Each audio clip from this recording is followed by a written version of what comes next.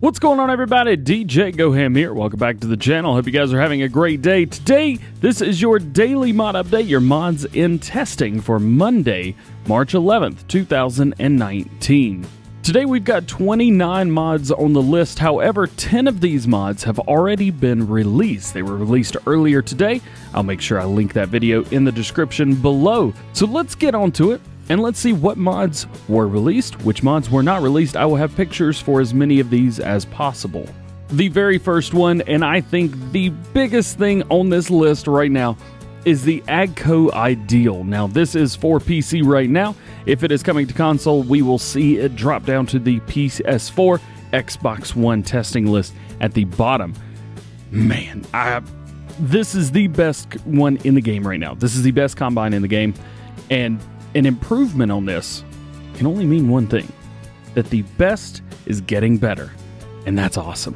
Next up, we have the Aorus BM. This is a weeder. We had it in 17. Now, a lot of these mods we did have in 17. However, this mod in particular was used as a weeder. Of course, it is a weeder. We had weeders in 17, but they didn't do the job that they do now.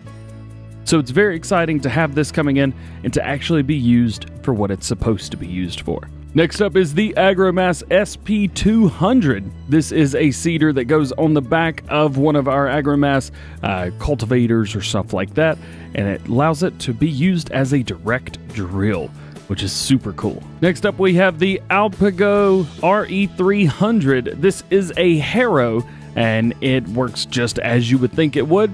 And there are a couple options and versions of this that have hooks on the back where you can hook up a planter or seeder to it, which is very cool. Next up, we have the BSS P73SH. This was released today only on PC.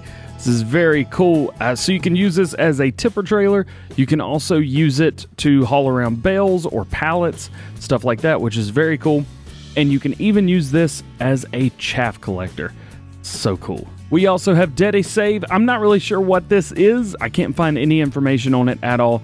The only thing I can think of is that it would be used as a dedicated save. Next up, we have Display for Tool Position. This was released today only for PC. It says this is the successor to the front loader display from LS17 or Farming Simulator 17. With the script, you can display the position, height, and angle of tools in relation to the vehicle. Not only all of the front loader, telescopic loader, and wheel loader tools are supported, also tools with 3-point hitch such as levelers and tree saws. We also have the Floatsinger bell fork, which was released today only on PC. Again, it is just a bell fork. Hasn't been getting the best reviews, but nonetheless, works just fine. We also have the KFMR Kreutzwag Optimal 40/12/mix. I can't find anything on this. I don't know what it is.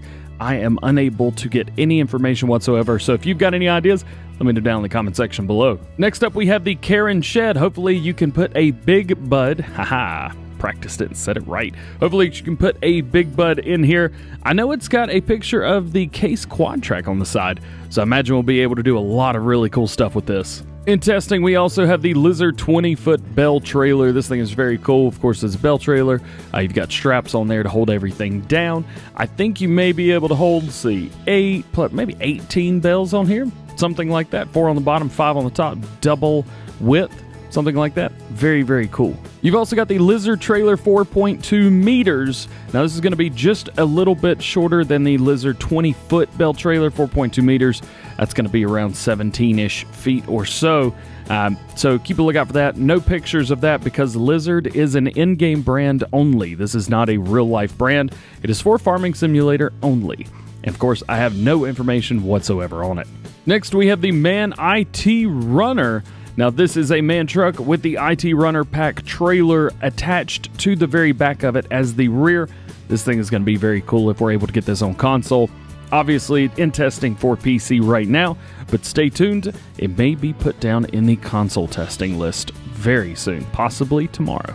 We also have the MetalTech DB pack. This was a pack that we had in Farming Simulator 17. What took it took the small MetalTech trailer and gave you some more options so you could change the color, change the tires, change up the design around the outside. We also have the one-axle trailer. Now, this was out for Farming Simulator 17 as well for PC and PlayStation 4, Xbox One on all platforms. This was made famous by Clutch Simulations using it on the Pacific Northwest to haul around stuff. Unfortunately, most of his tractors ended up on the roof. We've also got something brand new. The Richard Weston GR30 Auger Wagon is going to be coming to Farming Simulator 19. It's in testing right now. I am very, very excited about this. We've got some FS19 picks from the mod creator. Oh, I'm so excited. We also have the Scarecrow. I assume this is going to be an update to the Scarecrow. I don't know anything about this mod other than the fact that it's just a Scarecrow. We've also got the Silos Agritech mod. Now, this is going to be, I believe, a placeable silo that you can put in. I don't know if this is going to be a refill silo or if this is going to be a silo that holds certain things. So maybe you get seeds, fertilizer, oats, stuff like that from it. Could be either one. We've got two Stol mods. We have the Stol Super 1, which is going to be an update to the front loader, and we have the Stol Tools. Now, the tools, I don't have any information on this. What I can say is the Stol Tools is going to be some buckets, forage stuff to grab onto, logs, that kind of thing. I don't think this is going to be anything too crazy. We may just have updated versions of what we've got in game, possibly smaller, possibly larger. We have the Transfer Forks mod. Now, this was released on PC only today, and it was an update to the original Transfer Forks mod. So make sure you go check that out. New changelog, new normal map, new gloss, new store image, model adaptation and functions for straps, and added new model R. We also got another new mod on PC today. This is the West Silo extension. Now, these extensions are very, very cool. They look good. They've got the West Still logo on the side. Very awesome. If you guys are on PC, make sure you go pick these up. And the last mod for PC today that we have is the Zunehammer SKE pack. Now, this has been in for a bit, and then they changed it up. It may be the same mod. It may not be. I'm still trying to figure that out. But nonetheless, we still have the Zunehammer SKE pack. This is going to be having to do with slurry and digestate.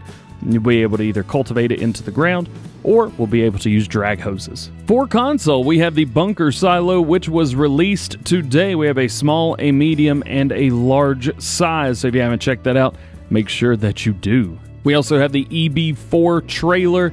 Now, this was the trailer that we had in 17. I did not use it very much, and I don't think a lot of people used it much. If you did, let me know down in the comment section below. Be like, yo, I love that thing. Or, nah, I never really used it too much. We also have the homemade IBC front tank. This was released for console today as well. All mods today that were released on console were also released on PC. So if you're a PC player, make sure you know that. Again, homemade IBC front tank, 2,000 liter capacity. This thing is very cool. Looks a little bit better than the one we had in 17, and I'm very happy about that. So you will need a 3-point hitch to move this. If you do not have a 3-point hitch, you will be unable to move this. We also have the ITS Limkin pack. Now, this pack has all kinds of stuff in it. Mainly, what we've got is we've got the Limkin Giant. I believe it's the Giant that holds 2 different implements with 3-point hitch on both sides with full capability and full range of motion for both. So if you've got 2 of the implements in here, a lot of the implements on here are suited for this setup right here, which I'm super excited for. I can't wait. We also got an update to the Lime Station today. This was released for all platforms, PlayStation 4, Xbox One, PC, and Mac. It says the release can now be placed closer to other buildings. So if you want to put this beside the building, anything like that, go for it. It will have a dirt square at the very bottom, and that is your range. So if you've already got one placed down, you're trying to put stuff around it, stay outside that little square and you'll be totally fine. Up next, we have the Lizard Villa SXHV30. This is my new favorite cultivator in the entire world. Nope, said that wrong. New favorite cultivator in the world. There we go. This thing is awesome. It's 7+ meters wide, requires 150 horsepower. It is heavy. It is very, very heavy, but pulls straight through the ground, no problem. I was able to do it with a T6 with 150 horsepower. Off screen, I was able to get the Fiat. The Fiat was pulling it just fine, 9 miles an hour. This thing's awesome. If you guys haven't seen it, make sure you take a look at it. We've also got placeable filling stations. This is in for console right now, which is super exciting. So I'm guessing that anything that we can do with pallets, we'll be able to do with this. And I'm talking seed, I'm talking fertilizer, herbicide, lime, liquid fertilizer, stuff like that. That may be the only things that we can do with it. But nonetheless, stuff like this is missing on console, and I'm glad to see more mods like this coming. We've got the Silo King Trailed Line Duo 1814, which came out today. You can get these in 14,000, 16,000, or 18,000 different capacities, 18,000 liter capacities. So nothing too crazy, just 2,000 liters more than the in-game version. So I don't see these as being totally worth it, but 2,000 liters is more than zero.